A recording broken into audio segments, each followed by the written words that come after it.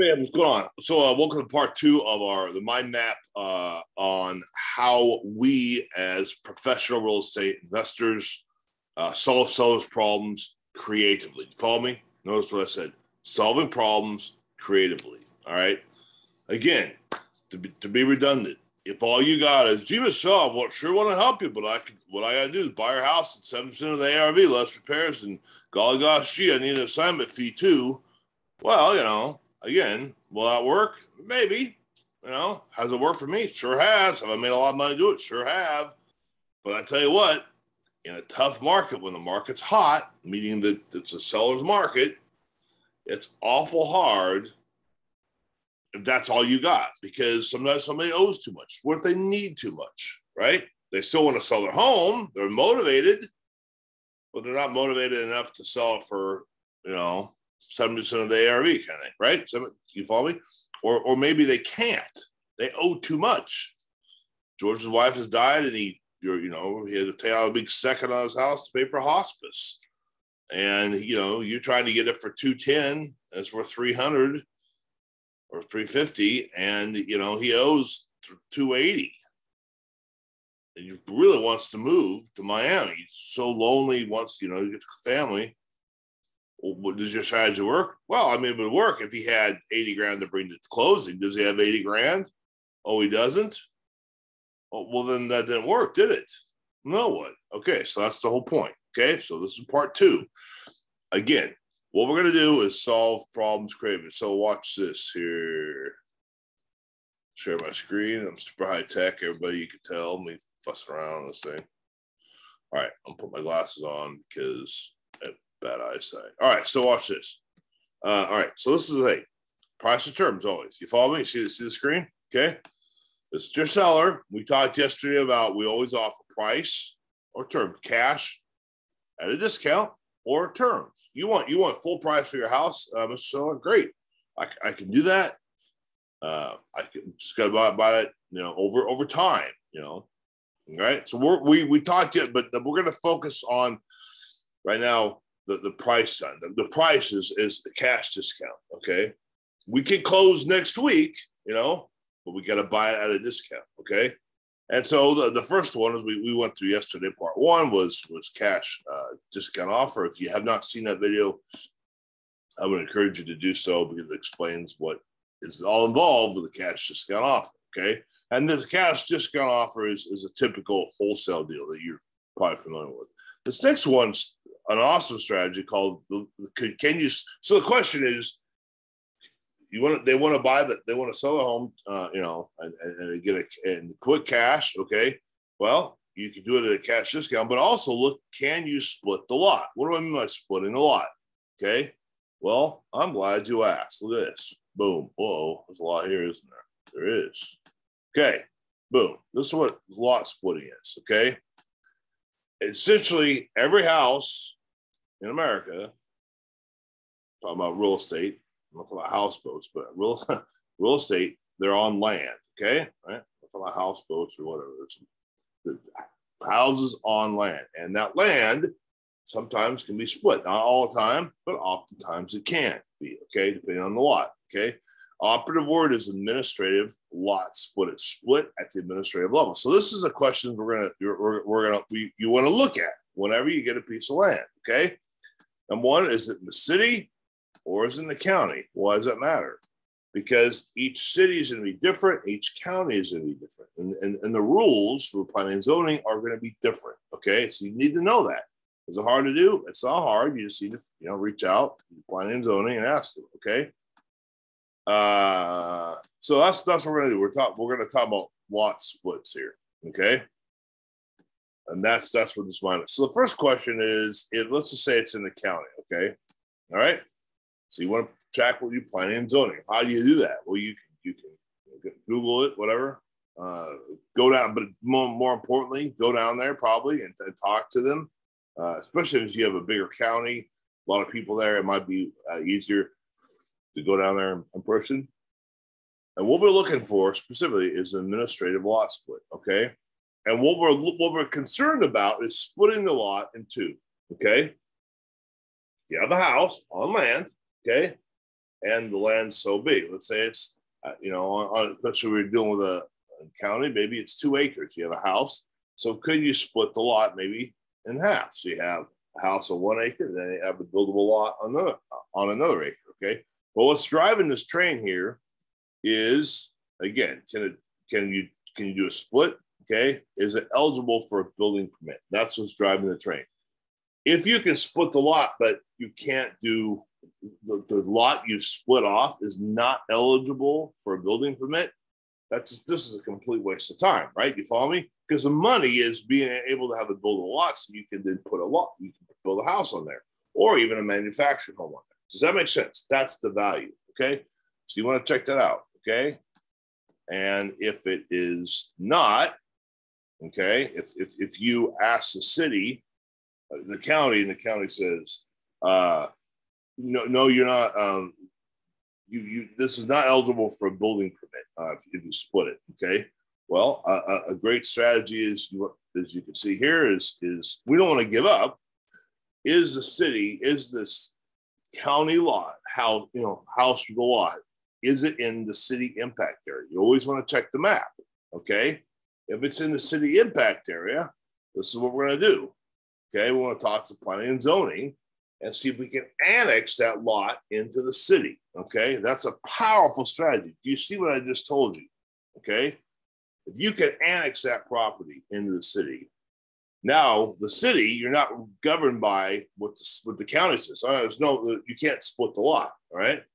But the city says, oh yeah, you can split it 4 times. It's zone R4. Now you got 4 lot splits. Does that make sense?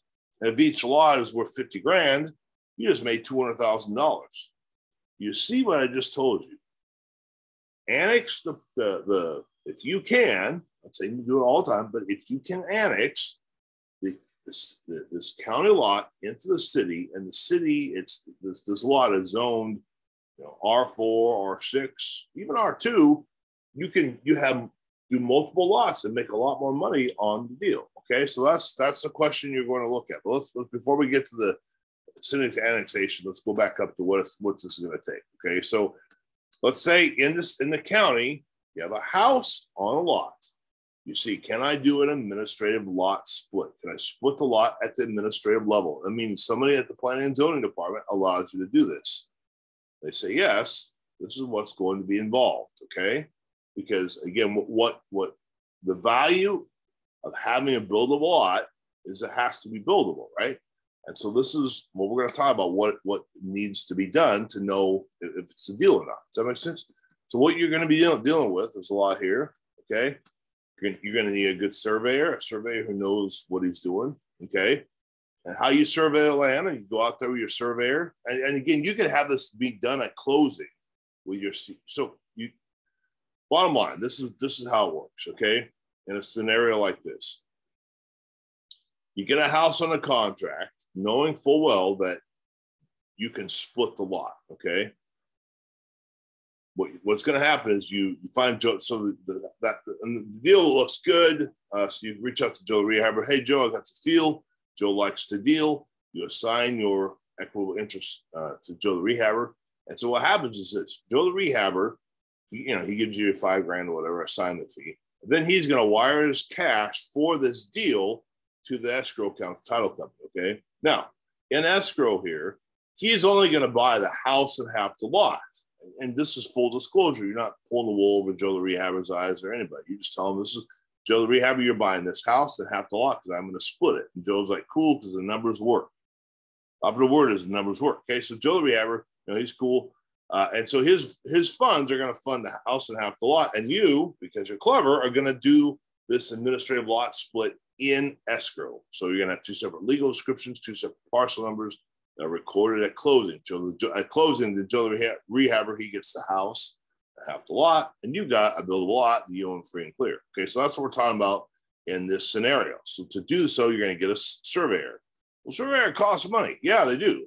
Okay, so you have that paid through escrow. Okay, you follow me? So you're going to need a surveyor to know, I'm going to split the lot right here, kind of. You need to look about utilities. If you're going to get a free lot, what's involved? Well, you need to get power, okay? Where's power coming from? You need to know where the transformer is. Okay, is it above ground? And again, if you're just going to be selling a $200,000 home or $150,000 home, you can have power that comes, you see them, maybe your house comes like a power comes across, over the ground, right? But if you're trying to do a $1 million house, $500,000, maybe even $800,000 home, you might want to look at below ground costs, meaning so that the power goes under the ground, so there's not these big, huge power lines. Does that make sense? And that's going to be part of what you need to connect with your real estate agent with. Like, what is the highest and best use for this lot? What can I build here, right? And so you want to make sure that it's a good, you see what I'm saying? Is it worth spending the extra money? Will you get more value if you put the power underground? If it doesn't matter, then don't worry about it. Okay, that's something you need to be concerned about. Okay, water. Where are you getting your water from? There's a lot here. Okay, in town, it'll be municipal water company. Maybe owned by the city or quasi-city, quasi-government, whatever. What's the hookup cost? All right. You might be in a situation when you do a lot split, you're in a community well situation. Okay. Community well is association of folks. Done much videos on these where there's one well that serves 50 people, whatever, and you got to buy into it and all that kind of thing. There's a big, it's an LLC, and anyway, I'm not a big fan of those things. But anyways, yeah, they got those. Okay, and what's that going to cost them? It might be a buy-in. Maybe you got to pay 20 grand just to connect, because they put all this money in an escrow account kind of thing. So when the well breaks and they need money, they have all this cash to fix it. Okay, you follow me? So what is that? Community well. Okay. Or is it a shared well? What's the difference between a community well and a shared well? Shared well is just a well, and typically two people share it, two houses kind of thing, right? And you want to have a copy of the shared well agreement. Well, has it been recorded? Just because there's a handshake between Billy Bob and Sam Jones next door, and you're getting this lot, you want to make sure it's recorded. If it's not recorded, then whoever ends up buying this house may not get any water, and it'll be a big problem. Also, for finances. So you have a buildable lot, you want to build on it, let's say, and you do that. Either you build on it or you assign it to a buyer builder, and they're going to sell that house, right? Lot with a house on it. Whoever is buying that lot, okay, is going to be getting a loan, and no lender's going to lend on the house without a recorded shared well agreement. Okay, the lenders want to know that there's water getting to the house. Does that make sense to you? So this is very important information. Okay, maybe it's an individual well. Okay, well, okay, so what does that mean? You got to put a well in there. Either you or somebody else is going to have to do it.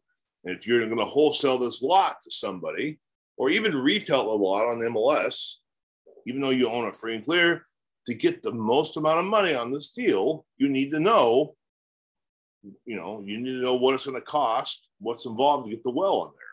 Well, sounds like a lot of work. You know what, man? So is life. So is real estate. I mean, that's just part of work. Of course, it's work. If it's too much work, then I wouldn't do it. You're probably not thinking that, but sometimes people tell me that. It's a lot of work. Well, yeah. What I'm taught, this isn't like get rich quick. This is how to be wise, and this is how to know what you're looking for. Okay, you want to make money? This is how you make money.